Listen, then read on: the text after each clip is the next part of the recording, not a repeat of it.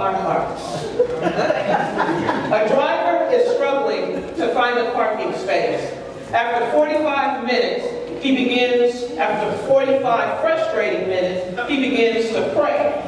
Lord, he says, I can't take this any longer. If you open a space up for me, I swear I'll give up gambling and go to church every Sunday. Suddenly, the clouds parted and the sun shined, and an empty parking space came available. And without hesitation, he said, oh, never mind, Lord, I found one.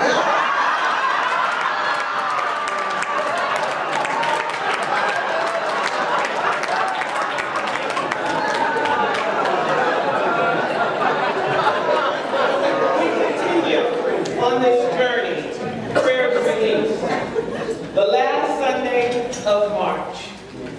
When prayers release came up, I thought about when we plant a seed in the ground.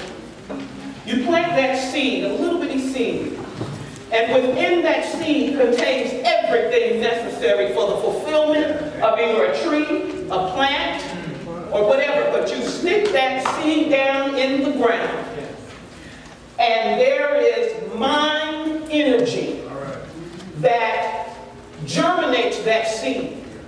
That seed opens, and then it's strong enough with the power to break through the ground to become what it was to be.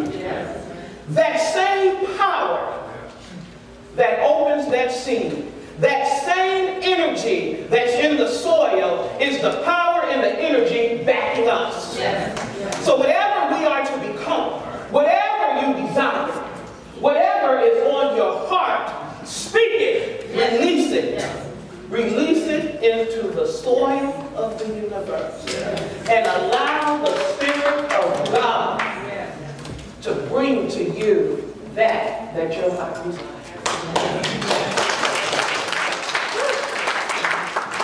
I want you to just close your eyes for a minute. Take a deep breath. Because today, we came in here to become greater expressions of God. Today, we left our issues and challenges at the door. Today, we walked in here knowing that the song that soothes our soul, that the words spoken, that the energy and the power back of everything makes us a new creature in the world today. So close your eyes and just hear this because you come to release. Heavenly Father, I release to you the burdens that I've been carrying. Burdens that you never intended for me to carry. I cast all my cares upon you, all my worries, all my fears. You have told me not to be anxious about anything, but rather to bring everything to you in prayer and with thanksgiving. Father, calm my restless spirit. Quiet my anxious heart. Still my troubling thoughts with the assurance that you are in control. So I let go of my grip upon things I have been hanging on to. With open hands I come to you. I release to you all that I am, trying to manipulate. All I do is release my word to the authority of you. I release to your timing all that I have been striving to make happen. I thank you for your promise to sustain me, preserve me, and guard all that I have entrusted to your keeping. Protect my heart, Lord. Protect my mind. And your peace, that peace that surpasses all understanding. Father, may your will be done in my life, in your time, and in your way. Amen, and so it is. Everything in nature is an individualization of a coordinating life. One law of being and one presence. The mind has become so filled with that contradicts us that even the truth has to wait on our recognition. There is a power for good in the universe, and we can use it. We use it all the time anyway, but what are we using it for? Prayers released is about our thinking and our releasing all the good that we can possibly hold in consciousness. All the good that you desire is right at your disposal. All the resources is in the storehouse of the universe. All the people that you would like to have a relationship with is waiting on you to say yes. God is waiting on you to say yes. Yes to wholeness. Yes to peace. Yes to awareness and understanding. Yes to the good that only God can give us. We look to other people for our salvation when the salvation is already waiting on us. Amen. Today is the day that we release prayers that represent the offspring that we are. We are children of the Most High God, the most magnificent deity of the world. So we're affirming today that I am a perfect being now, living under perfect conditions today, knowing that good alone is real. I accept that there is one power that acts and reacts to my consciousness, in my body, in my experiences, and the bodies of my affairs. Today is the day that I step up as a child of God. Prayers released, meaning that what mine has made, mine can change. Yes. Whatever it is that you are unsatisfied with in your life, change your thinking and you'll change your life. Ernest Holmes tells us the practice of truth is personal to each. And in the long run, no one can live your life for you. To each is given what he needs, and the gifts of heaven come alike to all. How we shall use these gifts in all matters. To hold one's thoughts steadfastly to the constructive, to that which endures, and to the truth may not be easy in a rapidly changing world, but to the one who makes the attempt, much is guaranteed. What are your prayers released? Anything that annoys us is teaching us patience. Anyone who abandons us is teaching us how to stand on our own. Anything that angers us is teaching us forgiveness and compassion. Anything that seemingly has power over us is teaching us to take our power back. Anyone or anything we hate is teaching us unconditional love. Anything we fear is teaching us courage to overcome fear. We get in life what we have the courage to ask for. So what are you asking for in your life?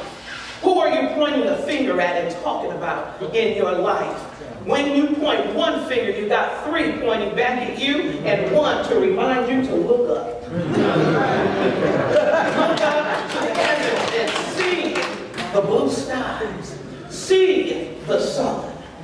Prayers we learned this month are our desires, our dreams, and the healing we believe we need. Our prayers, be it physical, financial, relational, social, or spiritual. Prayers is the sum total of our beingness. What we truly believe in our heart, what we trust, and where our faith lies. From those beliefs, we think, we speak, we see, we feel, and then we act. So what are we doing in this world? We're talking about this president, but the president needs our prayers. He's been called everything but the child of God. And he is no less or no more a child of God than each one of us are. So all of those things that get on your nerves, get them off. You have the power. All of those people who are not your flavor, leave them alone. Just because you like grape doesn't mean you got to down cherry. Do you? Be who God created you to be. A loving vessel and instrument that is here to change the world. You want peace? Be peace. You want to be loved? Be loving.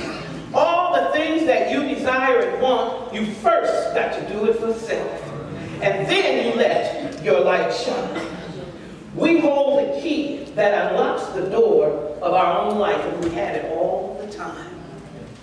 There is a quote, it's better to aim high and miss than to aim low and hit. So we have to keep our prayers, our thoughts, our words on a high level. Be who God created you to be. You can't be any other person. You are magnificent. You are a spiritual being. You are the love of God's life. Live like it. Think like it. Talk like it. Walk like it. Act like it. And fake it until you make it. Put your work in. Put your work in. Our prayers are always about where we are in life in any given season. Prayer is communion between God and the human. This communion takes place in the soul of us, the heart of us. And it inspires us, fuels us, and that's where our thinking capacity comes from. When Reverend Ahmad told us that we're in remission, it means that when Dr. Ronnie said, yea, though I walk through the valley of death, I shall fear no evil, that's walking in your remission. That's walking and moving toward that you say you want. Can you believe your God for all of it? Everything that we see came from this creative energy. And what was created, we can create even more. We have a power that's on our side. With God before us, no thing can be against us. Stand in your truth. Walk in the light of God. Healing, restoration, transformation, renewal, the unlocking of that appears to be closed. Prayer opens it up. Mind over matter. Our bodies is matter. Our mind can talk to ourselves. Our mind talks to our organs. Our mind talks to that and have it removed if you don't want it. But then a lot of times we like the drama. Because then we have something to talk about and feel bad about. When you say you want to be good, you want to feel good, you want to be young at heart, what are you doing to get there? See, consciousness is the most powerful tool that we possess. Mind makes it all. A power backs it. Spiritual law makes sure that we get back what we put in. Action. Mind action is working right now. What are you thinking? What are you planning for your life? You're never too old to experience a greater expression of God. If you want to say that I'm a senior, well, look at life. Look where life got you to be a senior. All right. Prayers release is a conscious senior. Release your prayers that you bless yourself, your community, your world, your children. Blessings are what we were created to do, is to bless. We are a blessing because we come in our own unique package. And God loves each and every one of us. God will do no more or no less than what you have the courage to ask for in your life. Release is to set free from restraint of any kind, to liberate from confinement, to free from trouble, grief. Simply releasing and letting go. Thought seeds are in your consciousness right now. What are you planting? Because whatever you're planting in your consciousness will show up in your life. Life will mirror back to you what you see, what you believe, what you trust, and what you have faith in. Reverend Ahmad told us to be peculiar. Act strange. Act like you know that you got power that nobody can take from you. Act like you're walking in the light, because you are. God made us the light of the world. Release your prayers into the world that was entrusted to us. Praise God every waking moment. When you get up in the morning, speak your word. Lord, I know that you're leading, guiding, and directing me. Lord, I know that you're walking with me everywhere that I go. Lord, I know this is going to be a grand day. Lord, I know that my mind is being transformed. I am renewed. If you speak that word, the day flows so beautifully. You relinquish vibration and energy that heals everywhere that you go. And when you lay your head down, you can sleep in peace and awake in joy. We should not let an hour go by that we don't praise our God and thank God for what God is doing in the moment right now. Reverend Miles said the only ears God has are ours. The only hands God has is ours. God is working, walking, talking through us. How are we representing our Lord? How are we representing who God created us to be? Today is the day that you release prayers that before you walked in here, you didn't even know you could do it. You can relinquish prayers out into the world that will bring back to you abundance, joy, peace that surpasses all understanding.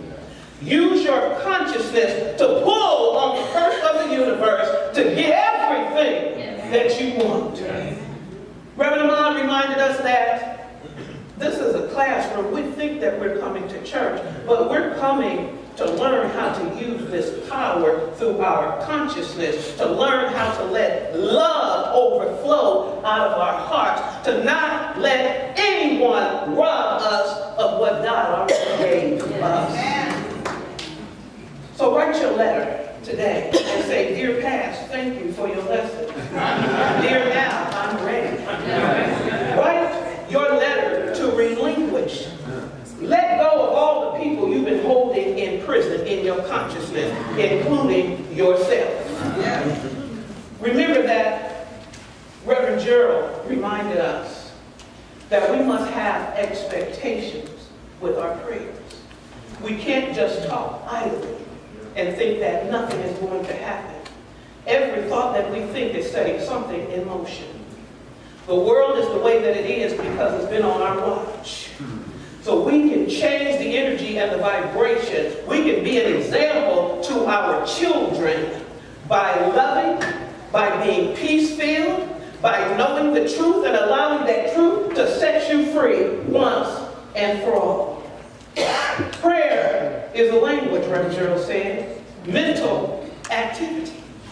So when we're thinking on something, when we believe that healing is happening right now, there is no way that you can be healed. When you need or desire and you speak it, believing and trusting, there is no way that it can show up.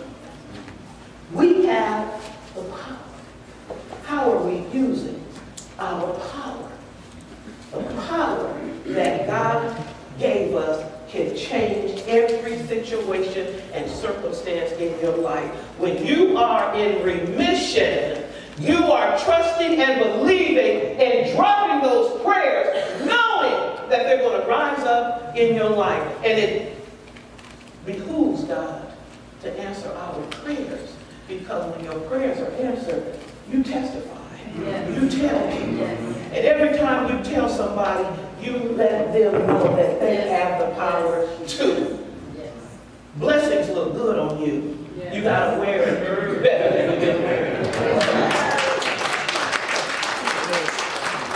No matter how seemingly or impossible any situation may be, or how difficult any problem appears, the believer should never become discouraged.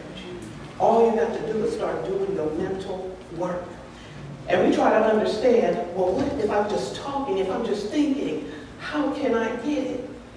Well, look around you. A world has been created from thinking. God said, let there be. And it was. God created us in the image and likeness, gave us the same power. All we have to do is say, let there be. Let there be healing, and expect the healing to come. The law is no respecter of person. It will work one or the other. Work it. Work it like you know what it is. It would be impossible for a person to do any of this unless you were firmly convinced that mind is the only creative agency in the universe. Just as that seed opens, just as trees and things come up, so we have the power to call forth our desires, our dreams. So to not allow circumstances to rob us, blind us, or bind us. In truth, we can never be separated from God, but we certainly can be separated in our consciousness. If we think that God will work for another and not for us, we've lost sight of why we're here. We're here to do the work of the Lord. Everything that we are is God. So we got to walk in truth. We got to trust in the power. We have to trust in our ability to use the power. And know that that power brings back to me everything that I desire. Wherever we are in our life right now, you put yourself there. We can blame it on somebody else, but you allow someone or a thought to affect how you walk in this world. You better walk like you're a son of God or a daughter of God. You better walk like it. You better talk like it. You better think like it. We got to change the world, and it starts with each of us. Our prayer changes as our idea of God changes. So we're journeying to a greater awareness and a greater expression. Prayer's release is about what comes up in your consciousness. Prayer's release is about you opening up your mouth and speaking. Let there be love on the earth. Let there be peace. That's what we're supposed to be talking about. All this other unnecessary conversation is unnecessary roughness on ourselves and the world in which we live. Today is the day that you set yourself free. And as long as you're walking in freedom, nothing can touch you. That's right. Being in harmony with God in all of life opens the door to limitless power and possibilities. Dr. Ronnie blessed us with his wisdom. He asked us, who are we praying like? Are we praying like little G's? We got a big God, and we're created out of that big God, so we're little G's, trusting the big G. Dr. Ronnie asked us, do we really trust to whom we pray to? So are you trusting God, or are you just having lip service? God, Father, Source, Creator, we live, move, and have our being in this magnificent deity. Yeah. Trust it. Trust it. Write your letter today. Send all of your issues and challenges. Send them packing. Today is a new day that you're standing in your truth. Today is a new day that you're going to release prayers that you're willing to live with. A seed is spiritual energy expressed. A thought is spiritual energy expressed. And we want to express more of God. We do that by doing it through ourselves. Anything that gets in your way, pray it out. Pray over it. Pray in it. Be the prayer that you're praying. Let God have your mind and your heart. Let God use your vessel to illuminate the world. Today is the day that our prayers released should bless us, bless our families, bless our churches, bless our states, our country, our planet. We have the power. Use that power for the highest good. Let the little stuff go. Stand in your bigness. Stand in your allness. Let God lead, guide, and direct you. I promise you will not be disappointed. Let go and let God flow. And so it is.